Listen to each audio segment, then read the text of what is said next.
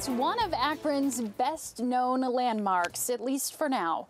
Welcome to the historic Rubber Bowl, or maybe welcome back. It's a far cry from its glory days, isn't it, when you look behind me? It's abandoned and in foreclosure, and the city of Akron is getting ready to potentially tear it down. So many of us have great memories from this place, from the Rubber Bowl when it opened back in 1940. Manny Abraham kicks off our coverage tonight with a look back at what makes it so special. And the band starts its final rehearsal. Hours of rehearsals leading up to a performance right here. The Rubber Bowl, home to University of Akron athletes and fans for decades. The stadium, built nearly 80 years ago, has seated thousands cheering on their favorites, from high school football to the professional league. The field hosted the Cleveland Browns in 1956 and even the Dallas Texans in 1952, winning their only game right here in Akron's Rubber Bowl. Its history includes players like Akron Zip and former Browns quarterback Charlie Fry and a young Big Ben Roethlisberger. But the history of the bowl wasn't limited to football. In 1988, Monsters of Rock, headlined by Van Halen.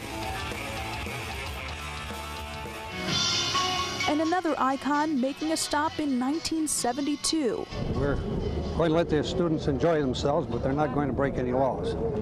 But a riot did break out. Photographer Ott Gangle capturing the moments at the concert. A list of musicians followed. The Grateful Dead with Tom Petty and Bob Dylan was a night to remember for WONE's Tim Doherty. While we're sitting there enjoying the show, who should come up and sit down next to us, all the WONE staff, but Bernie Kosar, who had his Wayfarers on, just came to enjoy the music. So that's my favorite Rubber Bowl memory. Football and music, the heart of the Rubber Bowl, but it was also the campsite for the Ohio National Guard, stationed inside the stadium during the Akron riots in 1968.